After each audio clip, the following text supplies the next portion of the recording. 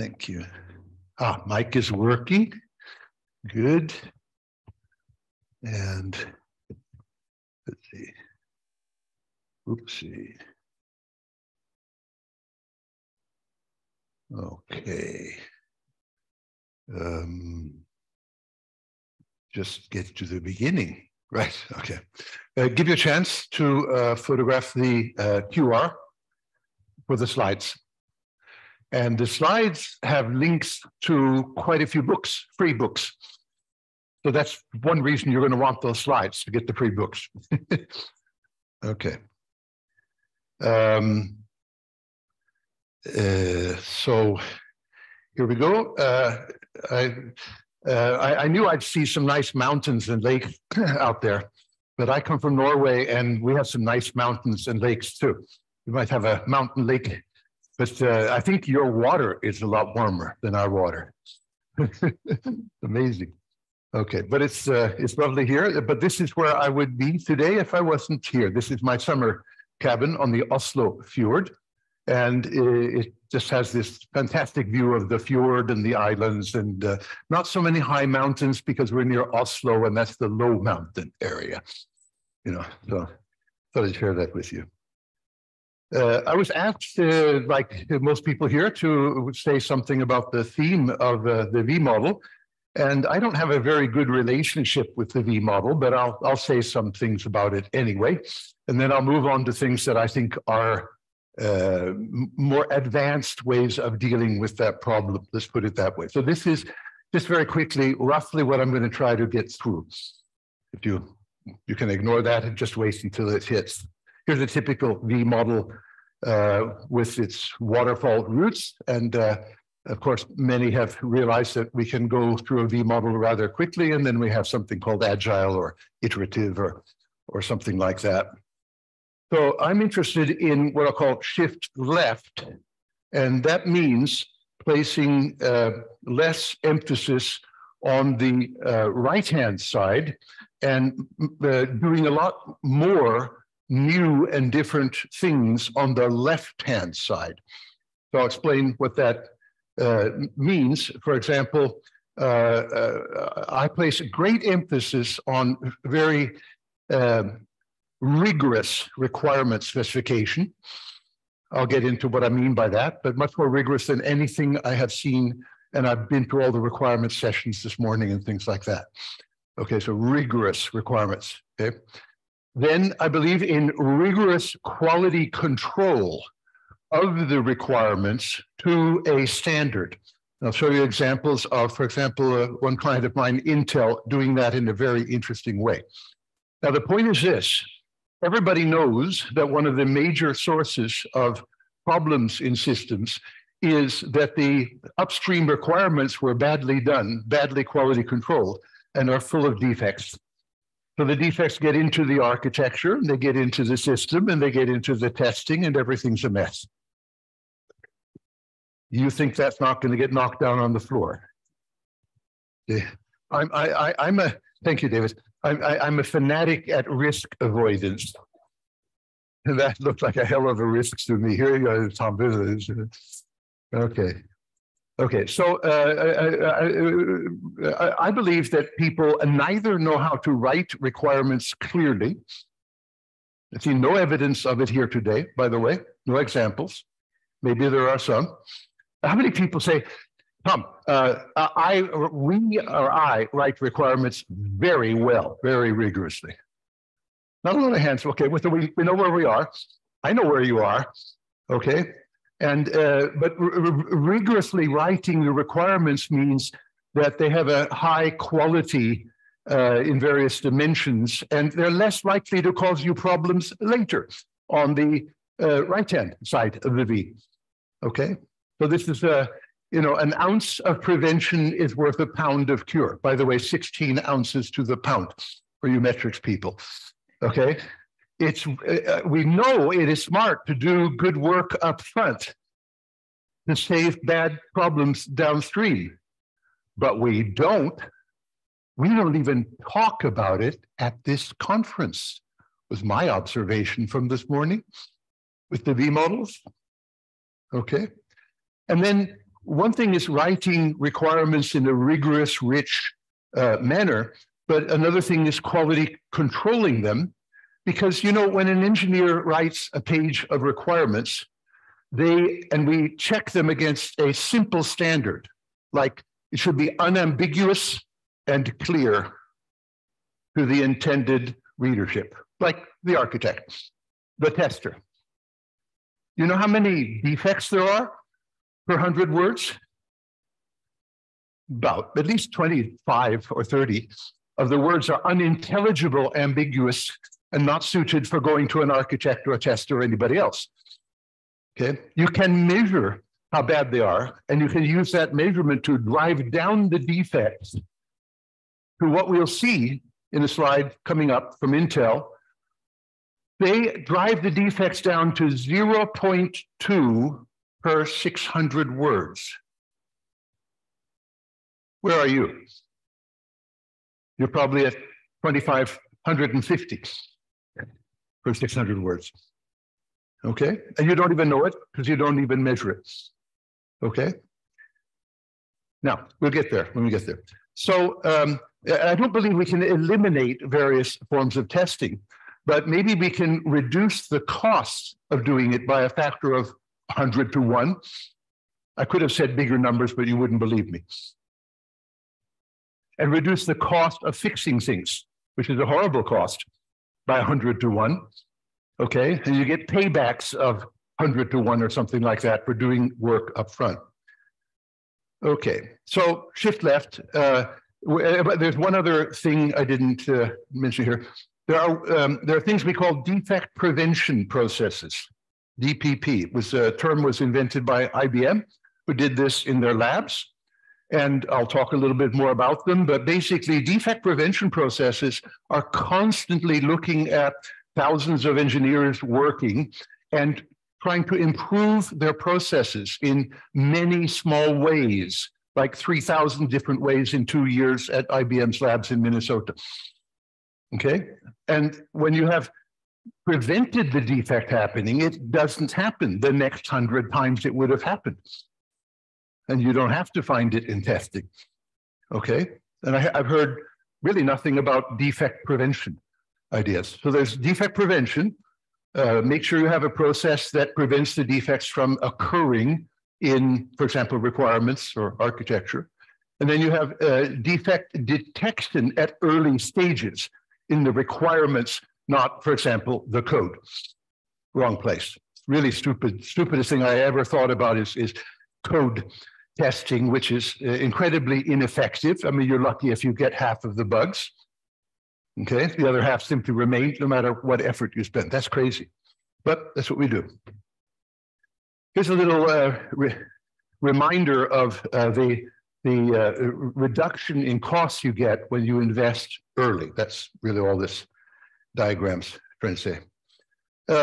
A very interesting person out there. He claims to be the real inventor of lean startup, for those who know that. But Steve Blank, he's also at Stanford and does a lot of work these days for the US military. And I thought I'd give you a link to him. You can get steveblank.com gets you a wonderful weekly newsletter, which is the only one I bother to read. It's amazing the depth and content that Steve Blank has. So I recommend you try out his free blog.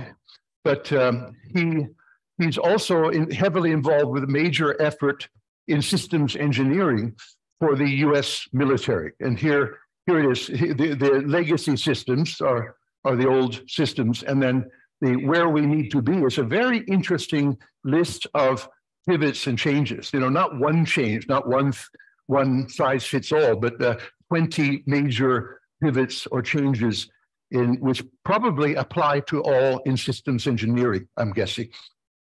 Okay, because that's what this is. But you might like to follow up Steve Blank. Here's another guy. He worked a lot with Software Engineering Institute and CMM, and then he did a doctoral thesis, but he was very, very good at stakeholder stuff, and he very, very serious about doing requirements really well.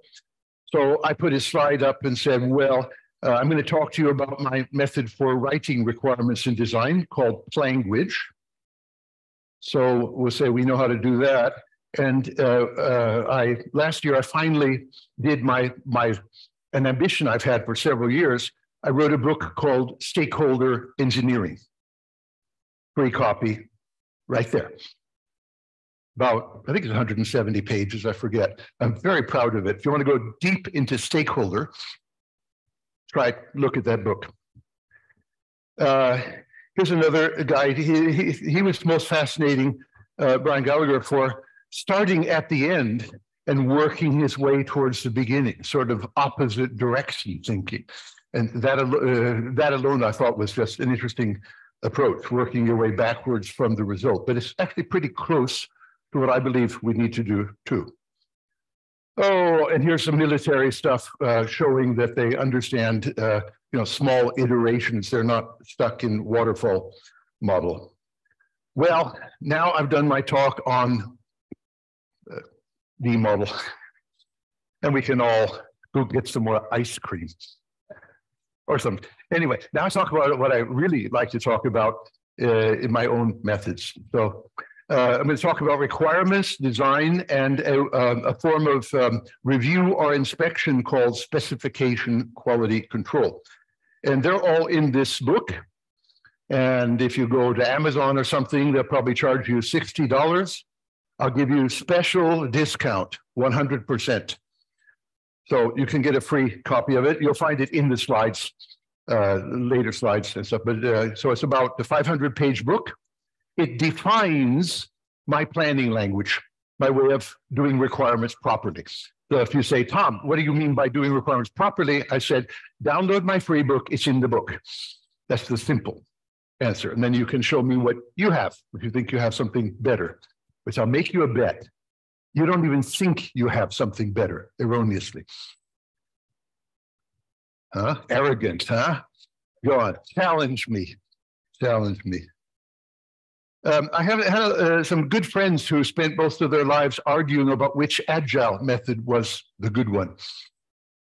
And so Ivar Jakobsen of URL fame has called out, we must end the wars of agile, the methods wars. And so he has formed a thing called Essence. Actually, we formed it here at ETH in Zurich some years ago, really started the action there, the SEMAT and then Essence. I have donated all of my methods to Essence to be distributed for free forever to everybody. And so have several other methods. We decided, stop the wars, make the methods free, and people will pick, you will pick the methods that suit you, that work for you. End of discussion.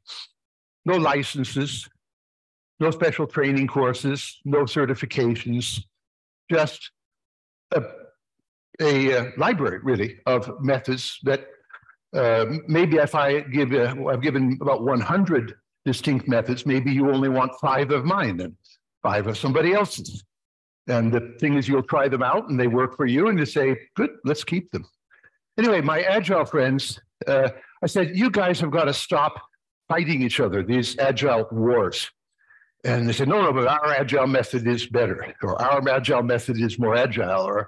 And I thought, it's such a loss of energy. I mean, you're not fighting methods, you're fighting people who are earning money for certification. So there is no logical argument. So, and they said, what do you mean stop? What else can we do? I said, a really big pivot. What's that? I said, don't worry about the method at all. Go to a higher level. What's that, Tom? Well, what do we all want? What do you want? You want success in your project. You want to avoid failure in your project. Let's see. How many people would think success in the project was a good idea? Let's see some hands. Right. How many people would think avoiding embarrassing failure would be a good idea? Good. You came to the right place. That link there, on the right-hand side, I wrote a whole book for that one friend of mine. I dedicated it to him. And I said, Al, this is where we need to go. Forget agile, forget model-based this, forget the models. Raise your sights, focus on successful technology projects, systems engineering, focus on avoiding failure, of which there is far too much, ridiculous, especially in software, but other places. And so I wrote a book. I had to do interesting things like define what success means. See? Do you think I have the same definition that you do? I doubt it. But there's a little hint here. These extremely clearly defined requirements, they define success. And not meeting them defines failure. That was the simple version. But it's trickier than that. You are successful when you reach the requirements in the future that you would want to have in the future, even if you didn't have them when you began. That's a deep thought. Yeah, and I've written this all down and showed how it works in the book. So if you maybe just I saw enough hands that sort of wanted success, free book, share it with your friends. No, but don't share it with your enemies. So I used to hold a lot of courses in London, and Russians would pop up on the courses. And I said, share my materials, but not with Vladimir Putin. Oh, yeah. One of them tried to convince me that Vladimir was a really nice guy, at least better than Stalin. I don't know. So, okay. Here's another, here's the link to the book. This is basically the standard for my methods, the standard for Planguage and specification quality control and evolutionary delivery. And by standard, I mean 700 well-defined terms, everything written as a process standard with principles and rules and examples is a standard. Okay, so and by the way, it's free. You can have it, you can adopt it, you can change it. I don't care. Okay, but this should be maybe a baseline. You should not do worse than this. And I hope you can do better. And then stand here next year and share what you did better. Okay. So here's a little bit of what's in the book. But for example, one thing I'm fanatic on is quantification of variables. Now, what are variables? Well, all qualities are variables. Usability, security, safety, they're variables. It's amazing how many people have requirements for things like that, and they have not quantified. It just says we're going to have the best safety systems in the world using method X. They actually throw in the design without having defined the requirement. That's quite normal. Incredible that people went to university and didn't learn something more rigorous than that, like having the real requirement and keeping the design a little bit separate until you evaluate it later. Okay, anyway, this is, if you like, the list. Again, if I go through that, fine. But on Friday, I held a course, and 6 people in this room were on the course, and I spent a whole day explaining just the requirements and design. So obviously, I can't do more than hand you the book and maybe get you interested. Okay, so here's just a way of looking at it. I'm very driven by what I call values, which is short for stakeholder values. I found a very good consciousness here about stakeholders, but that's normal in systems engineering. And but the values idea, now people are talking a lot about values and value streams, but you go a little bit deeper, what do you mean by value? And they get answers like, oh, how much money you made in profit. Huh. I'm working for United Nations trying to save lives. What's that got to do with it? Isn't saving life a better value than earning money at the UN? Okay, I mean, people don't even have a clear idea of what values are, let alone a good way of formulating them at the start of a project. By the way, I've written a little booklet. You'll find, at least at the end, I have all the links to all the books, the end of the slides. But I took a look at United Nations sustainability planning, with its 17 things like hunger and education. And I found that they were bullshit from one end to the other. Nice sounding words that only politicians can say aloud. no clear ideas at all. And we're planning to save the world here. That's a pretty serious systems engineering project, if you ask me. No clear. So I wrote a whole book analyzing this in detail. Why is it unclear? And then showing how it could be clearer. So if you're doing any charity work or good work and want to learn how to systems engineer saving the world, get a copy of my sustainability planning book. By the way, if you get lost in all these free books I'm giving away, they're at the end, the slides. And if you email me, you say I've forgotten everything, but you had something about United Nations and I can't find. So just email me. I'll probably today, latest tomorrow, send you a link to the copies. Make it easy for you. Another thing I believe in, not only that these values need to be multiple simultaneously, also multiplicity. I hear too little about that. Okay, people are very one-track mind, one thing, like quality. And what do you mean by that? Well, no bugs in the code. That's it. That's the whole of quality. What about safety? Yeah, we want very safe cars. Okay, so we need to look at things in multiple dimensions simultaneously. Do you? Have you got the top 10 critical qualities for your system? And have you quantified them all so they're clear? How many people say, yep, Tom, we do the top 10 critical values or qualities and we quantify them? Let's see, where's the state of maturity in Switzerland? What country are you from, sir? No, so I didn't get anybody from Switzerland to volunteer. Okay, we should probably talk. Okay, you must be the most mature guy in the audience, professionally. Okay. Now, from this manageability is really very large-scale systems engineering agility talk. There was a set of slides, and it's down there at the bottom. You might be interested, but I thought I'd show one example. So here I have a thing that is called an impact estimation table. So you can see it's a table. Now, the principle, and by the way, there's a whole book just on this called the value impact estimation table, but it's in the competitive engineering book too. Now, I've taken an example small enough to get into a slide. So normally we would have order of magnitude the top 10 values. Here there are only 4.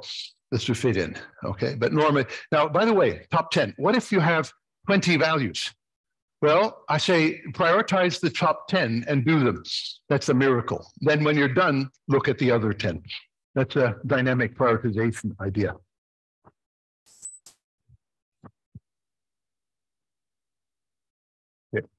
Yeah. So you'll notice there are 2 numbers here. It says status and wish. Basically, that's status is where we are in our current system, and wish is where we want to be in some future to be better. Okay, so it's a degree of improvement idea. And there is a defined scale of measure, which a little hint of it is here, but this is very abbreviated. Anyway, we have 4 defined targets for this.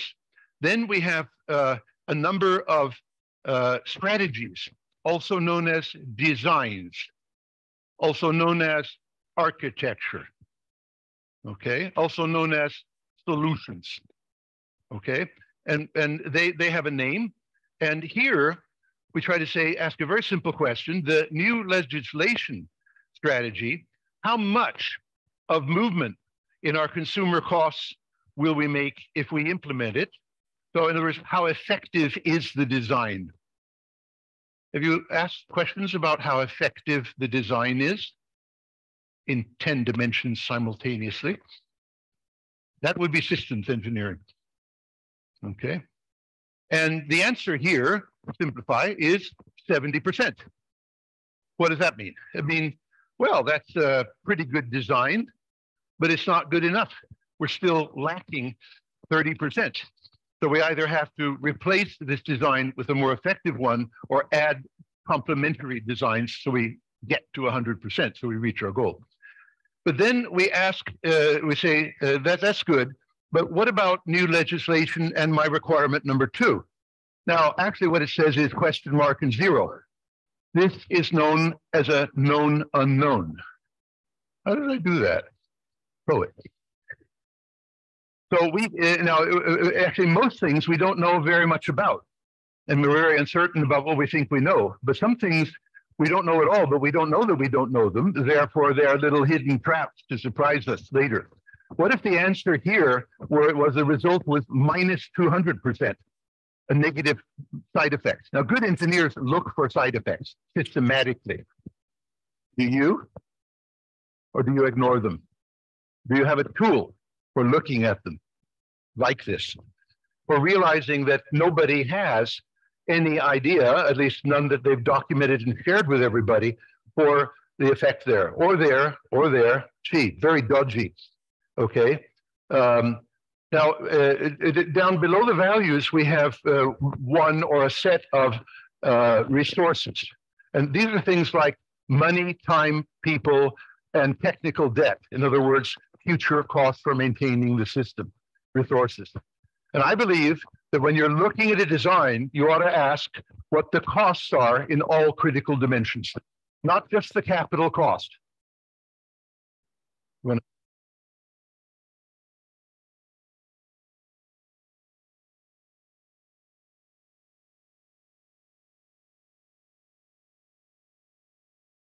We have an idea that there are life cycle costs, but I didn't hear anything about it in any lecture I attended this morning. Put it that way. This absent. But here we plug them in, and then we look at the costs, and we can actually compute the values to costs ratio, roughly, and get some idea of the cost effectiveness of any design, any strategy, any architecture. We can do this in any systems engineering project. So here's a list of all the wonderful things this tool can do.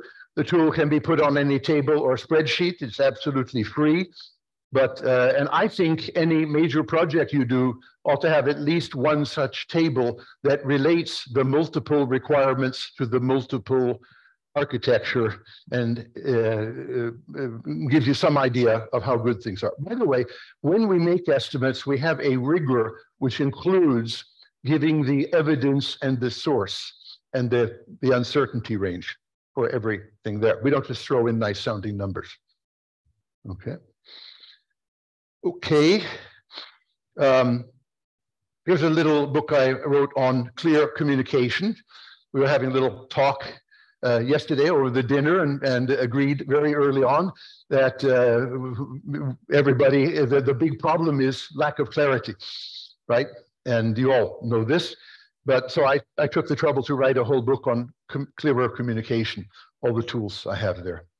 But it is, this table can be an example of a clearer communication about a complex systems engineering project. By the way, the table can mirror the infinitely large systems through hierarchies of related tables. It's not just one table. In other words, we can do big, large-scale systems engineering. I mentioned Intel. Now, Intel started using my methods about 1997 or 8. By 2016, they had trained over 20,000 Intel engineers on a 2-day course in Planguage, so they could write clear specifications for Intel chips and the quality of Intel chips. They use it for all their flagship products. John Terzakis in Boston worked on projects at Intel using my methods, but he did something else, which he did research. But he's not an academic, he's not a professor, but he did some really interesting practical research and published it. Sorry, I accidentally hit. I'm going back. The link is there on the left. But let me just tell the short story of what's going on here. Engineers for a project delivered requirements 31 pages. Okay, fine. They used, these were delivered in Planguage. So in fact, we know from previous measures that if you use Planguage as a strict, disciplined, clear language, the defects, the unintelligible stuff, goes down by about 1 order of magnitude. It just is clearer with a number 26 rather than extremely. To make a long story short. So they already, just by using Planguage, they're sort of forced to be clear. But there's still a lot of complexity there. And so they run a specification quality control on it, according to my method, looking for, again, simplifying, looking for unclear things that might confuse any other engineer. And they counted up, and they found 312 defects in total. So that's about 10 per page, right? By the way, a page here is 600 words. Actually, 10 faults per 600 words is incredibly clean. Okay, if I were to perform this test on your requirements, I would bet in advance I'd find between 100 and 300. I've made many such bets. Nobody ever pays me money, but I'm usually pretty right. You can try it. Just count ambiguous words in your requirements, and you'll realize that's it. Anyway, now it turns out that level of defects is something that Intel has economically said is not on. If we let that go on, we will produce chips in the billions distributed across the world and have to recall them, and the company will go bankrupt. So they're extremely conscious, quality conscious. They can't just upgrade the watch or the Tesla with software. It's pretty hard logic, okay? They've actually learned that in order to survive, they cannot have more than this number down here, about 0.2 defects per page of 600 words. That's like incredibly clean, okay? So basically they say, hey, you guys are 50 times worse than our exit standard from this requirements process. So you cannot exit. This is not going to go to the architect or anybody else, okay? And so the team tries again, and they actually get twice as good, and then still 25 times worse than it should be. So they keep on trying, and they're producing almost whole new documents maybe to do this. They do whatever they need to do.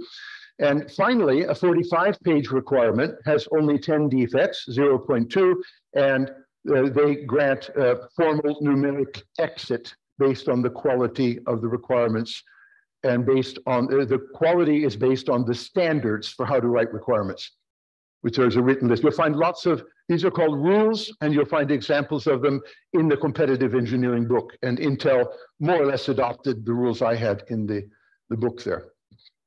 So here's some statements. Productivity of the teams doing this was 233% higher. Okay, the other numbers I've given you. I think this is a nice, cheap way of getting 100 times better. Right, they did. By the way, I didn't go into Intel, knock on their door and say, may I sell you my methods? They're so smart, they came to me and said, Tom, your methods smell interesting. Can we try them? See? Smart companies go to conferences like this and look for good ideas, okay? Not so smart companies wait until the salesman's knocking on the door with a second-rate product and let themselves be convinced to buy it, okay? Let me check. 10 more minutes, yeah. Okay. I did years of work at first McDonnell Douglas Aviation, now part of Boeing, and later, because that was so successful, at Boeing. And the main thing we did there was to do the specification quality control method on engineering drawings. And they told me that that had never happened before. There was no record of they had a thing called checking of the engineering drawings, which sounds like they're doing it, but this rigorous check against the rule and numbers and counting, extrapolations and exit, they had not been doing. In fact, wouldn't surprise none of you, they released the drawings on the dog date, the due out of group date, no matter how bad they were. This resulted in aircraft being seriously delayed. In fact, I believe SwissAir sued them for $10 million because of delayed aircraft. Okay, so they sort of had quality control, but it was so weak that it wasn't really working. We used my specification quality control method, same one as at Intel, on all engineering drawings. And within a few months, they measured very carefully how successful it was in getting really clean drawings. And then they spread it to, I think there were about 3,000 engineers at McDonnell Douglas. So that within 4 or 5 months, everybody was doing it and was trained. It was a very rapid digital transformation or something like that. Okay. And they also then bragged about it to Big Brother Boeing, who also adopted it as successfully. So now here's one of the engineers, really called Gary, who said, here's what happened to me. It's the same story as with Intel. I submitted a drawing. I've been doing it for years. I'm a senior engineer, and normally it would be approved. But it had 80 defects per page of the drawing. Okay, so no exit. So I tried again, and hey, I'm twice as good.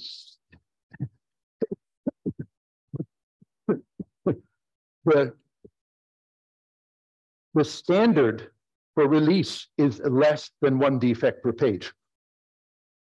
So this is 40 times, even this improvement is 40 times worse than they need. So no exit. So I tried again, 23, getting better, learning. He's actually being motivated to learn the engineering standards for aircraft design, which has been there, but it was a big thick book. Nobody had a copy. It was down the corridor. They didn't have time to train enough people because they had a massive influx of people. And so nobody knew what the standards were. So this became the way they were actually learning their own standards. And the previous generation had spent since Second World War, I guess, learning, over the years, the standards. But they had, when they suddenly got 2,000 new engineers, they couldn't train them anymore. Here's what the top managers said about this inspection, like world's best practical training course. You get very focused on exactly what you do wrong and make it right, okay? So that's pretty good because I'm not an aircraft engineer. I actually said, this is stuff we do in software that we learned from IBM. Maybe it'll work on aircraft drawings, which are not hardware.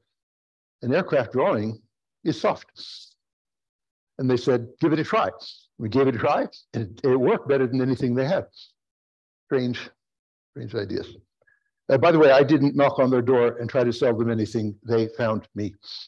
They found these ideas. They had all the good organizations. They have what I call champions or spies who go out to conferences like this. So some of you are maybe of that nature, looking for ideas that will work better. So I hope that's why you're here, and I hope I can give you something to go home with.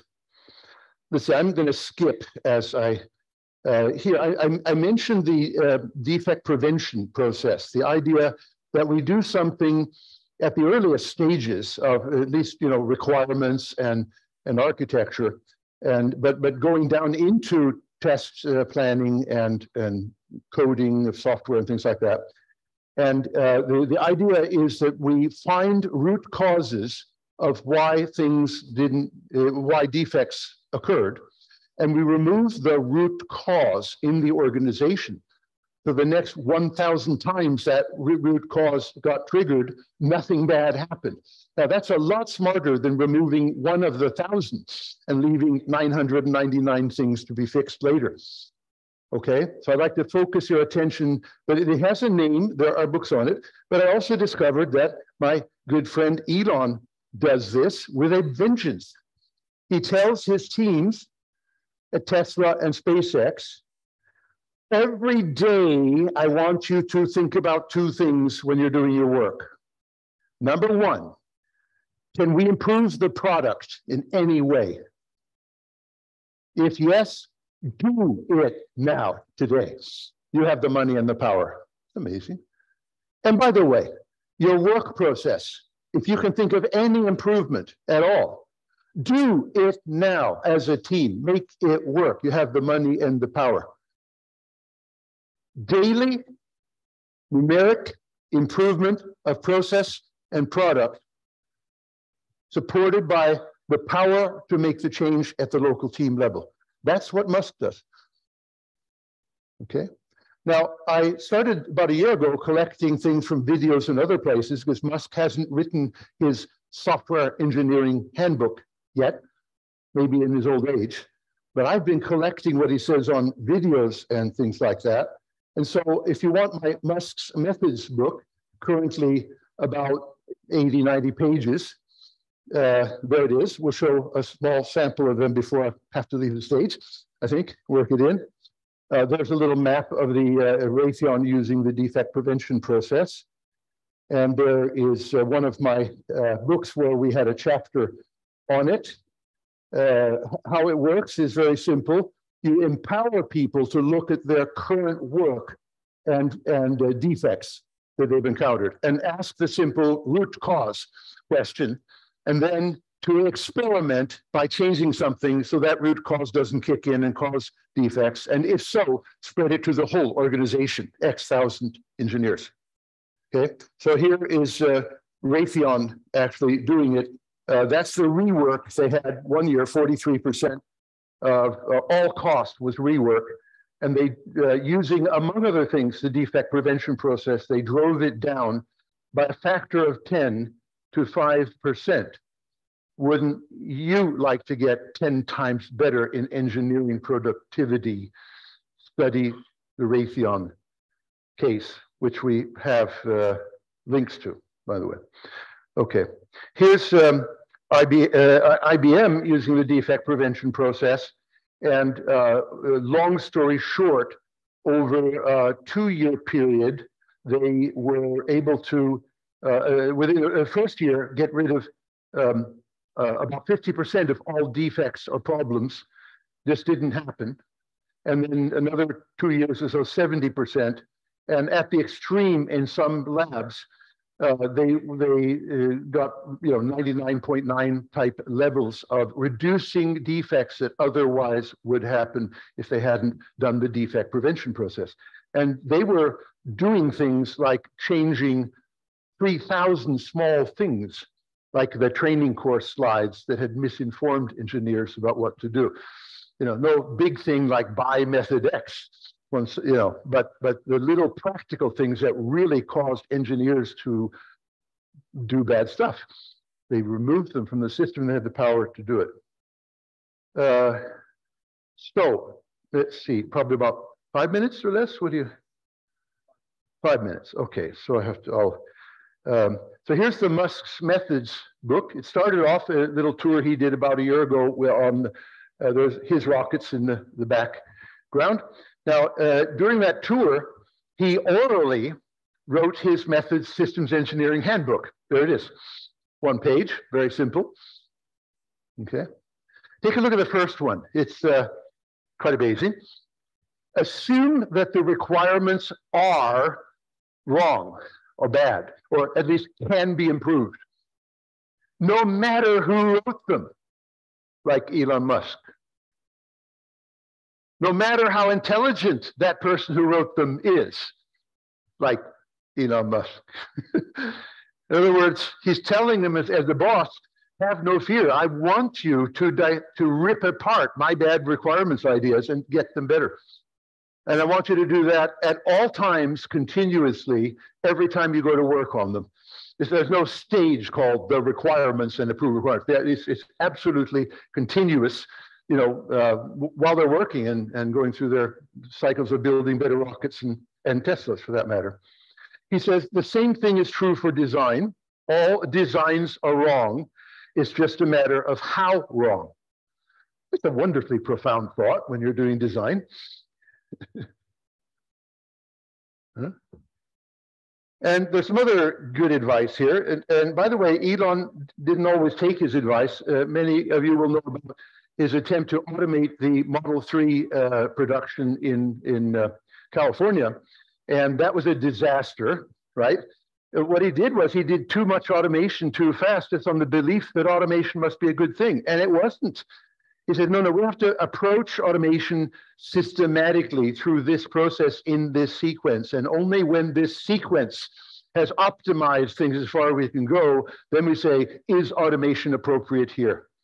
Very interesting idea for those like Musk who once believed in total automation of the factory. No longer. Okay. Now, that's enough of that. Now, I couldn't resist rewriting what he said so it was clear. Because he just babbled it. And he's good at babbling, but writing it down helps. So this is Gilb's own version of what he said. And and this is in the Musk Methods book, I even took each one of these points and wrote a whole page on it in detail. So if you want my deeper analysis of these 5 principles, go ahead. So you know why I'm on my 3rd Tesla now? Same reason I'm alive and I'm 81 years old. Risk adverse. Did you know that the Teslas are the safest cars on the planet by far?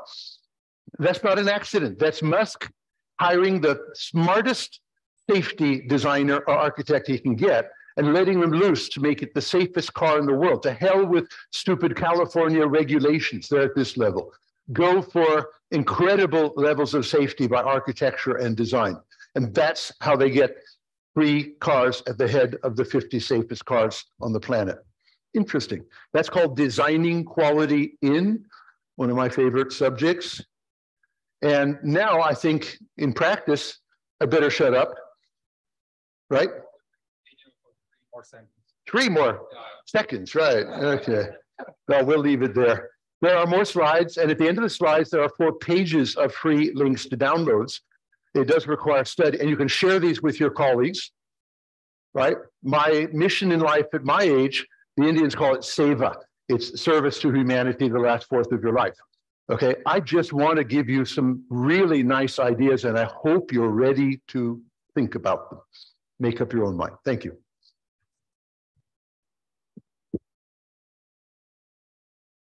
Are you willing to answer your question? Yes.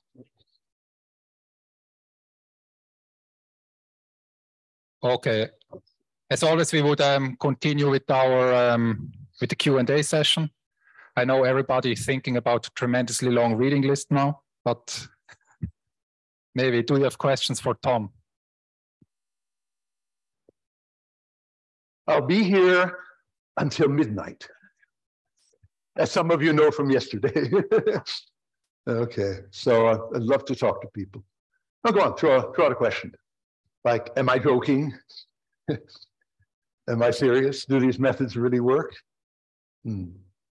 Yes. Yeah, you're going to get the microphone. What about the experience from perspective of tailoring between overdoing all this quality aspect and not doing it at all? So okay. The stomach feeling. Yeah. What's the There are several answers there. In the planning language, in the requirements, we don't just have a requirement, the goal. We have a thing called a tolerable level. Now, the tolerable level is the minimum for not failing. It defines less than tolerable, intolerable, actually defines failure quite formally. Okay?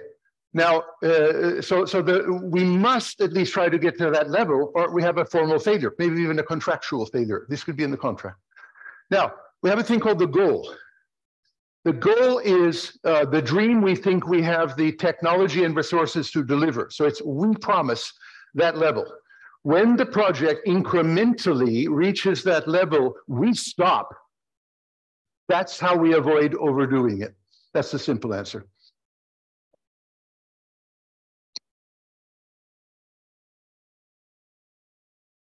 Yes, microphone's on its way.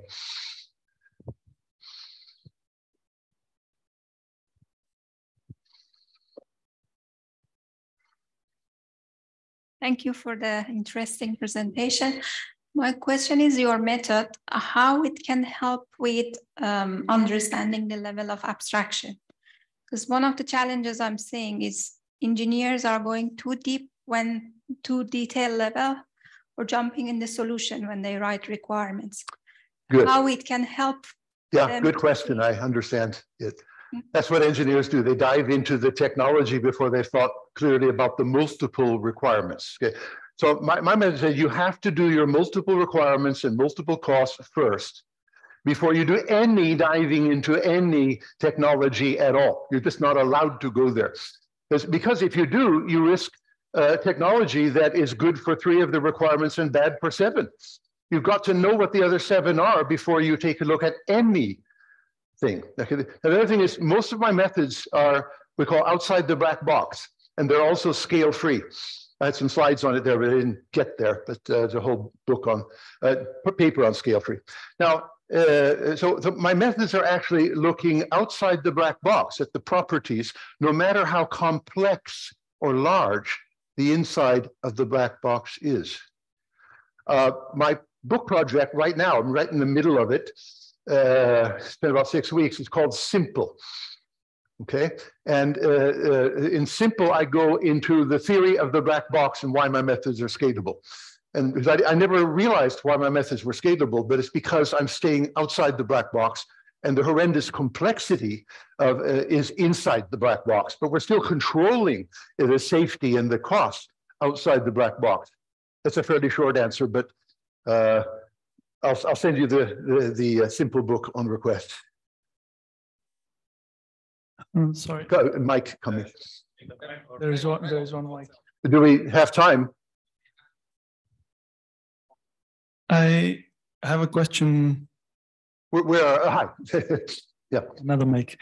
I have a question with regards of atomic requirements. So what's your take on how detailed should engineers go into specifying atomic requirements as opposed to having less requirements, but with more text in them?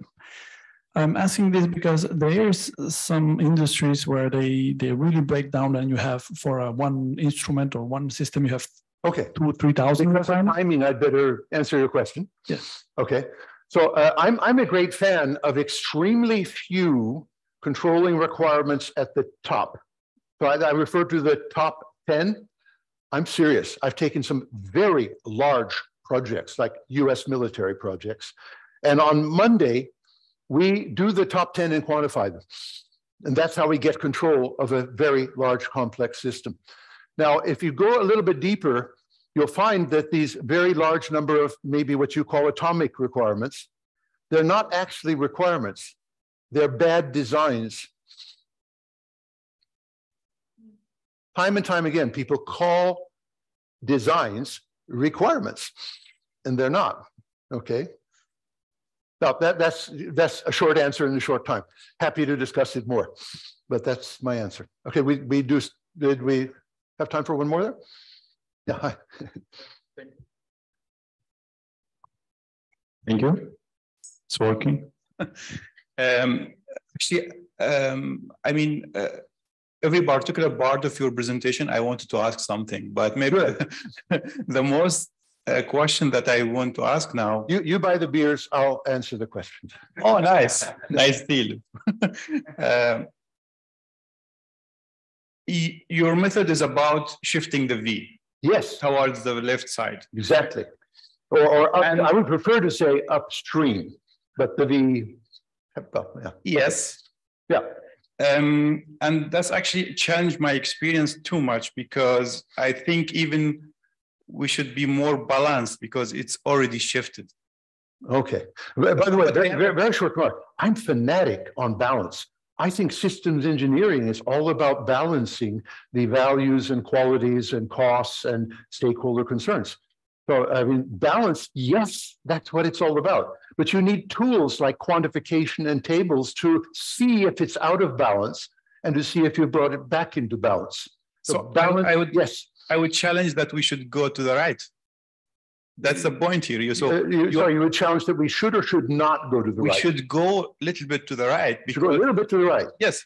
Okay, now you're starting, that we have to define and have a much longer discussion than we have time for. But I mean, the rationality behind the beer.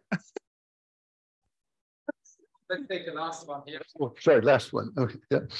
Hi, Tom. Hi. Thanks very much. Oh, you're my friend from Australia, sort of. I'm from Australia, so without a deal. Philip, yeah, On it. my grandson's name too. Good name. Yeah. Biblical name. Yeah. So I agree with you 100% that we should be shifting to the left or shifting upstream, as you said. But back to your point about balance, how do you balance that against the need of the customer or the desire of the customer that just wants to have something in their hand to play with? Okay, got a simple answer for that.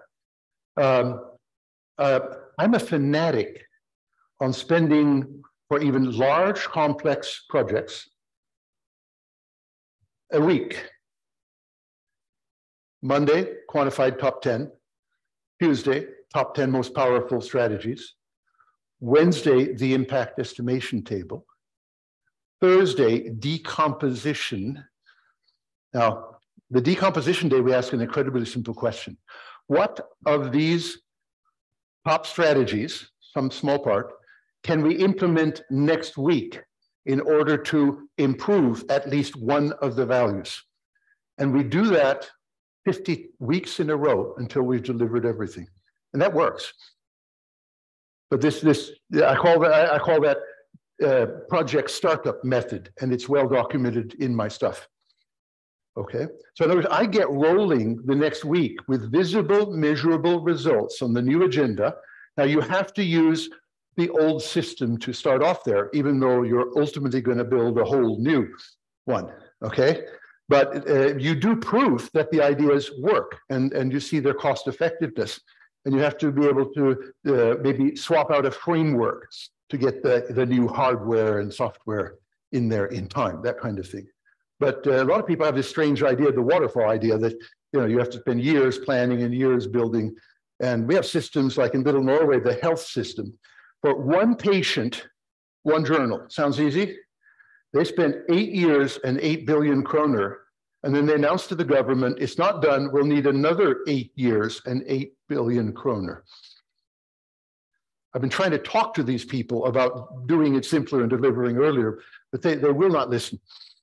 And after all, who cares? It's just taxpayers' money and no health for me. Okay, that's the short answer. I guess we're done. Okay. Yes, I think we have to close this keynote session. Thank you very much, Tom. Thank you, David.